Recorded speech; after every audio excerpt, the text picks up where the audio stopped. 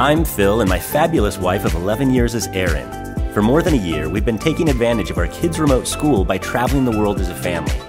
Our most recent getaway has taken us to Europe, starting with a week on the French Riviera. In this episode, we're taking you on a tour of our 5 favorite restaurants throughout Mougins, Antibes, and Cannes, including 3 that carry Michelin stars. Welcome to our latest destination dining tour, Mougins, France. And we are starting off right away. We got in today, so we're a little jet lagged, a little tired, but we are going to... Not bad. I'm fine. Ow. We are going to a really special place in Mougins. It is... Amandier. It's got a really great history to it. They've catered to many celebrities because of the Cannes Film Festival.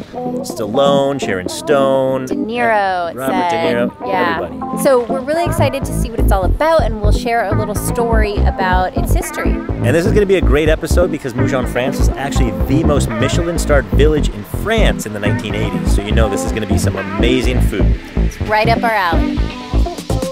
In 1969, Mougins only had 2 restaurants in the village. That's when the famous chef Roger Verge came along. He was considered the greatest chef of his time. By the 1980s, Mougins had 11 Michelin stars, including this one by Roger Verge himself, La Amandier. The building was an olive oil factory, and they've still kept some of the old charm and equipment from its original purpose. But you can't beat dining with this view.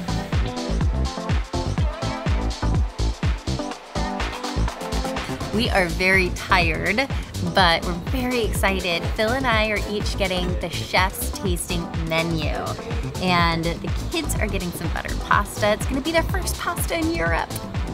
And we have this gorgeous view. It's the perfect way to start off a dining tour. And of course we have our Bordeaux to go along with it. And Colt just said this green stuff is good.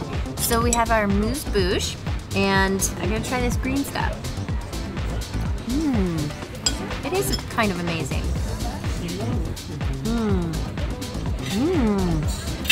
This is full of goodness. This is almost like a ravioli, but with a puff pastry. So it's like a little gazpacho, cold soup with some basil in it. That tastes incredible. And then this little stuffed puff pastry. It's like a little ravioli that's fried, I think. Delicious. I'm so excited about this. It is a purple artichoke with a mousse filling and then a broth. I'm not sure if I should eat it with a fork or a spoon so I can get more of this broth, but... Oh, wow. It's a whole artichoke heart that is then stuffed. And then it has the crispiness of this other stuff on top. Definitely try it. Here it comes.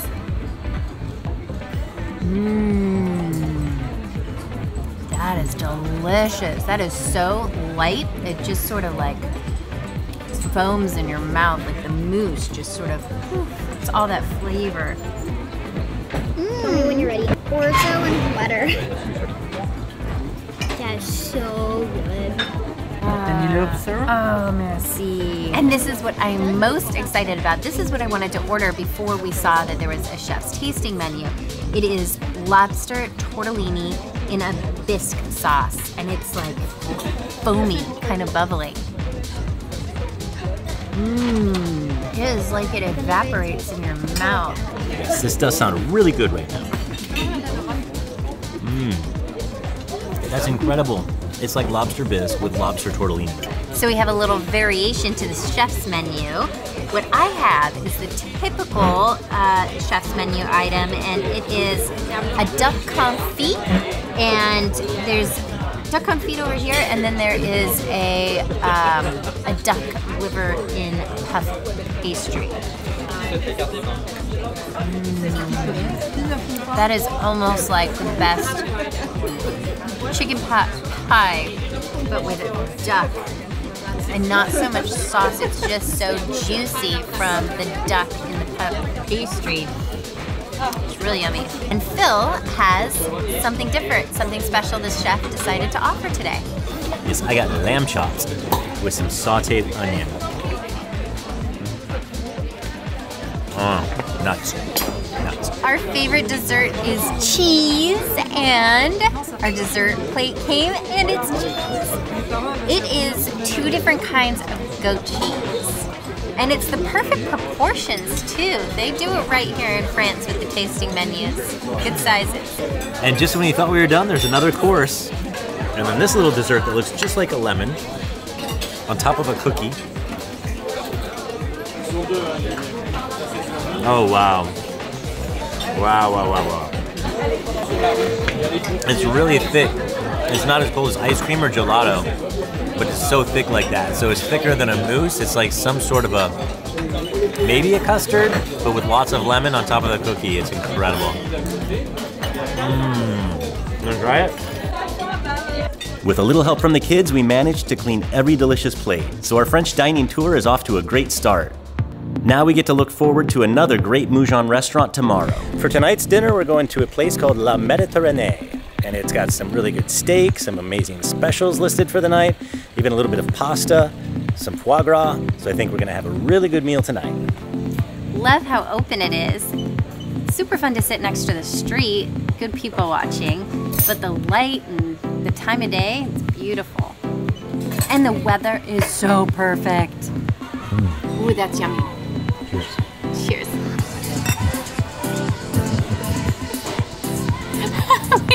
Totally screwed that up. I took our server's recommendation and I'm getting the gnocchi. It has burrata, mozzarella burrata, and I'm sure it's gonna be good. I got the filet de loup. So it's a fish fillet and it has some, I think, creamed carrots with paprika as well as maybe some fennel. And I'm really bad at reading French, so I can't say for sure until it gets here. We both ordered from the specials menu. That's why Phil kept looking aside. I got buttered pasta. So we got foie gras for an appetizer, and this looks so interesting. I am super excited to try it because it doesn't look like a typical foie gras that you have at fine dining in the US. I'm gonna take a pinch of this salt.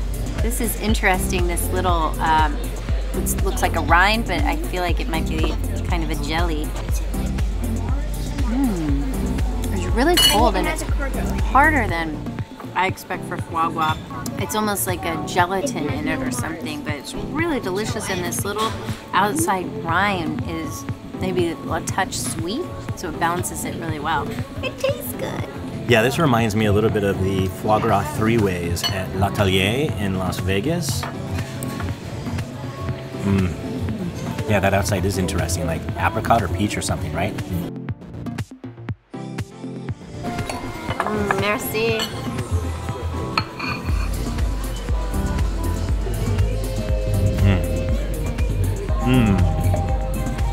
That definitely tastes like it was just pulled out of the Mediterranean today. I'm sure I made the right choice. This is incredible. The burrata has truffles shaved on top of it in this little truffle mound. It's the best kind of mound, right?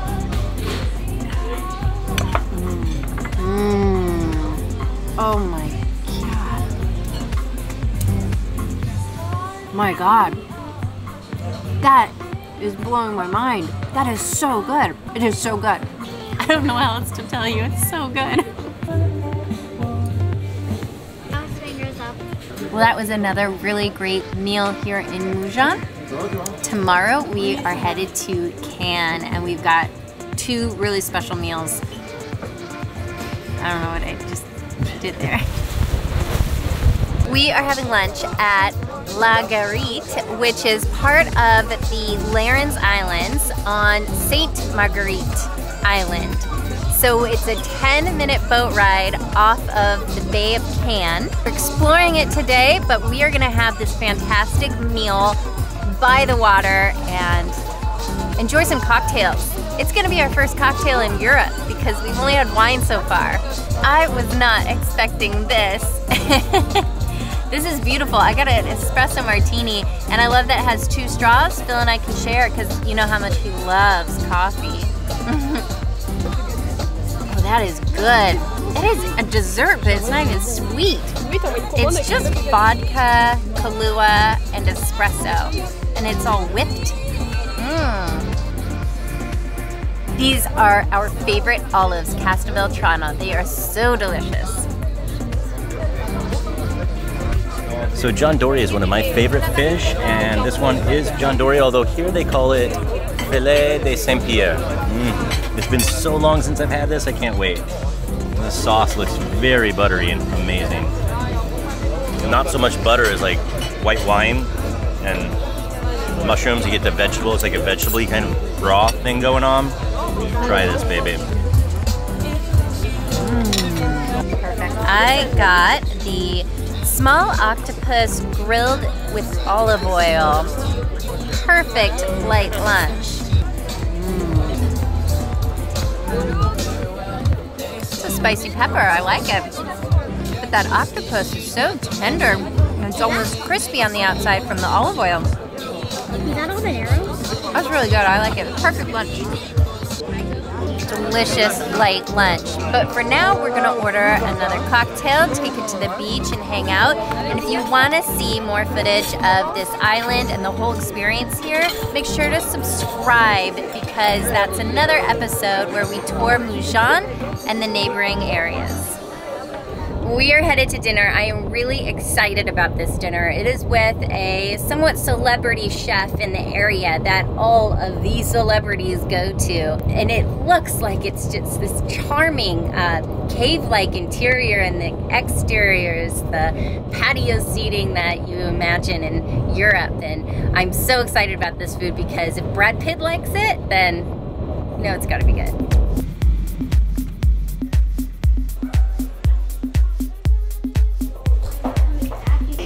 Michelin star. I think you're actually excited about something.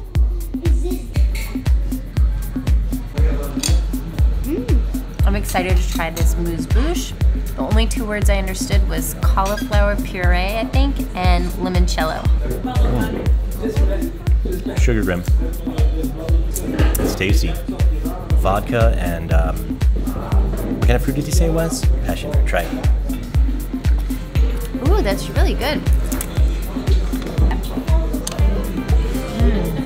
I've never had 3 amuse-bouche before. That's crazy. No, really good. Fresh. Cleansing.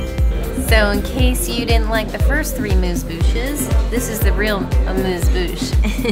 This is salmon with squid ink pasta. Oh, that's really good, babe. You've got to try it. Perfect little cut of salmon, too. It's not a huge piece of sashimi, and it's not a tiny piece of carpaccio. It's good, flavorful. I am so happy right now.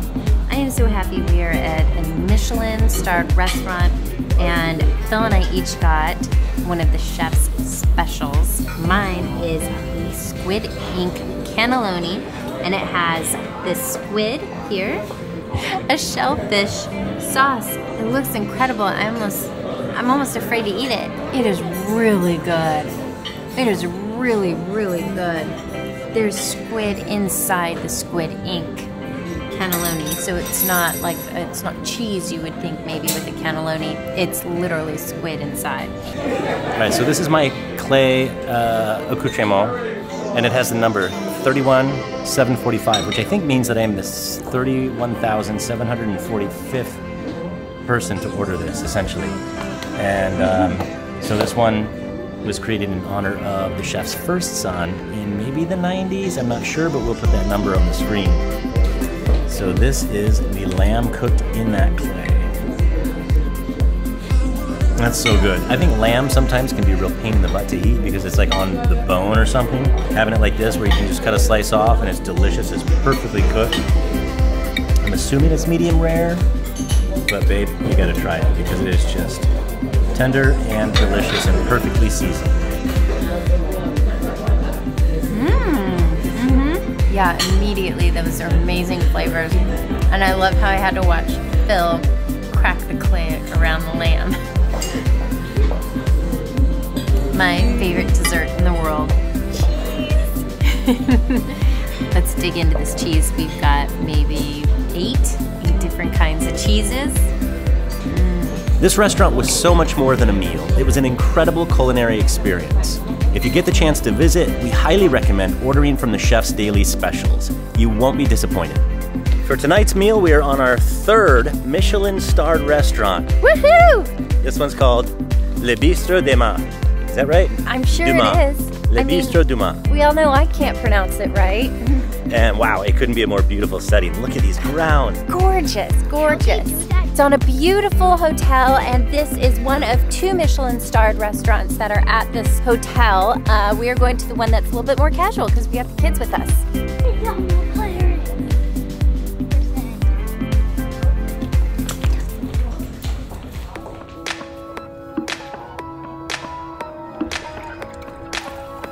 We haven't been seated more than 2 minutes, and we already have the amuse-bouche, and it is a gazpacho, which is going to be fantastic for tonight because it's still warm out. So I'm looking forward to something that's going to chill us out a little bit. And then we have these mandolins. These are black garlic mandolins. Here you go, buddy. Try that and tell me what you think. And then something I think Brooklyn is really going to be psyched out of her mind about: guacamole. Here you go, darling. So good. It cold my teeth, that's why I went like this. But it's so good. I want you to try a gazpacho.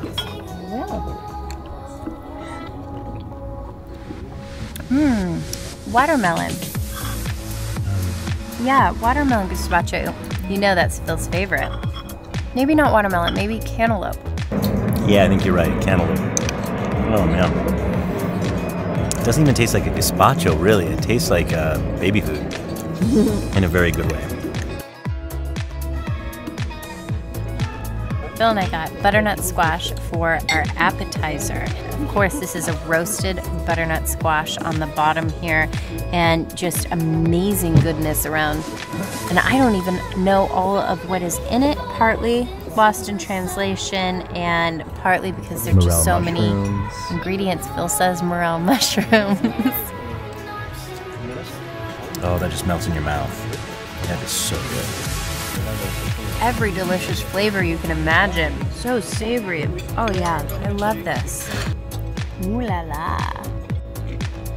You might not know that I used to ice skate, which is why I chose the skate wing for dinner. Also, one of my very first incredible foodie experiences I had with Phil, we had skate. So warm. This is like a beet puree on the bottom. This is so crispy on top. It's almost like a crispy potato. It's so crunchy, but that skate is so flavorful. It's probably one of my favorite seafoods to get if I ever find it on the menu. All right, let's see. I like to do a little bit of everything. See the lay of the land. Oh, wow. And this is like cauliflower rice, essentially. Very, very fancy cauliflower rice. And this presentation is so interesting because it looks like a crab leg or something, like it's going to be in a shell, but you can cut right through it. Moulet here, of course. That is so good. It basically tastes like a salmon to me. Delicious. This is a great meal, and probably the best scenery view that we've had since we've been here. I think that meal was quieter than our average meal, but because it was just such an intimate setting, right next to so many other people, and everyone was whispering, so we just couldn't really speak. So we felt like we had to whisper too. But it was delicious. Yeah, my skate was so good, and I would say that I was mostly blown away by that butternut squash appetizer we had. Squash. This was really our last meal as part of this series, but we've got a lot of other episodes like this, so be sure to subscribe. And we're locked in here. So we're gonna see if we can somehow get out. Gates are closed. 2 years ago, we decided it was time for my ad agency to abandon the in-person 5-day work week. So we 86'd our office and work hours, allowing our own family of 5 to start traveling almost constantly. We now work, school, and explore in a new place every week. From our own mountain and beach homes to exotic villas, resorts, and yachts around the world. As we experience and support diverse cultures, we hope to inspire more families to design a life of freedom and adventure. Because there's a new American dream. It's one that's void of templated expectations, templated career paths, templated education, templated families, templated homes, and templated lives. Freedom's no longer American tagline, it's just the new global way of life. Every day that you spend doing something that doesn't fulfill you to your core, you're living your life on pause. You're deferring genuine family time with no guarantee that there will be a tomorrow or a someday. Some people follow that mentality their entire lives. We've chosen to never live that way again. We appreciate you following our journey. The more our channel grows, the more time we can spend traveling to more locations, contributing to these cultures, highlighting local businesses, and sharing inspiring stories from these communities. So please consider liking, commenting, and subscribing so that you can stick with us for the long haul.